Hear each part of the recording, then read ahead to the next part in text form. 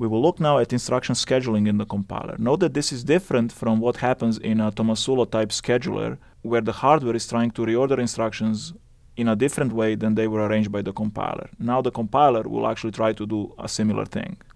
Here's a sequence of instructions that can happen. We load a value from the address in R1 into R2. We add R0 to that. We store the result back into that memory location. We next move the memory address 4 places forward so that we are looking at the next, for example, element in an array in memory. And then we compare the pointer to some sort of end of array pointer, and if they're not equal, we jump back to the loop. So these are 5 instructions out of which a single iteration of a loop is composed of. Let's say that we have a very simple processor that can only look at the very next instruction, so it's not really trying to have reservation stations and execute out of order. In that case, what might happen is there would be this load, and let's say it takes 2 cycles to actually get the value into this register from the cache. That means that the next cycle the processor cannot do this add, it has to stall because the result in R2 is not available yet. In the next cycle, it will be adding R0 to the value in R2. Let's say now that the add takes a few cycles, let's say 3. So only here can we store. The next instruction doesn't depend on the store, so let's say we can do it in the next cycle. But then this add again takes 3 cycles, let's say, so we have 2 stalls before we can do this branch. So let's say that the compiler is trying to help the processor do better than this. If we still have the same processor, but we wanted to execute these instructions faster than 1, 2, 3, 4, 5, 6, 7, 8, 9, 10 cycles per iteration. How can we do that? Well, what the compiler will try to do is it knows that after this load we cannot do this add until 2 cycles later, so it's going to try to find something that can be here. So we need something that doesn't depend on the load and can be done here. Now, we can see that the add does depend on the load, so it cannot go here. The store needs the result of the add, so it cannot move here. But the add actually can go here because the add doesn't depend on the R1 value here. So the compiler is going to try to move this add-I here. So we want a schedule in which the add-I is here. Because this processor can do only 1 instruction at a time in the order in which they're listed in the program, that would mean moving this add here in the program. Let's see how that would be done.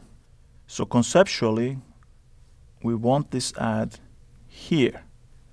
Note, however, that while the load gets the same value of R1 that it did before, the store now gets R1 that has already been incremented by 4. So we have moved this add. Because this R1 is now larger than it should be, we have to fix the offset here so that it loads from R1 minus 4. When we remove this add, the branch still sees the correct value of R1 because it needs to see the incremented value. And the new program looks like this.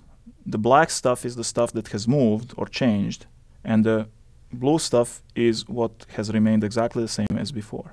Now let's see what happens to our schedule. Now we have a load, and instead of the add here being the next instruction, so we had to stall, the next instruction is this add. This add can proceed in parallel with the load. It doesn't depend on the R2, so we can actually do this add here. So instead of a stall, we can now do our add-I. This eliminates one of the stalls. The add here doesn't depend on this add, so it can still stay where it is.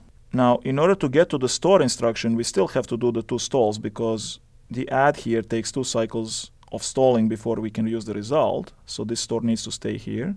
But at this point, we have already done this add-I. It's moved here. Of course, the store now needs to be modified this way. So this instruction is now like this. The add now goes away. So we have just removed 1 cycle here.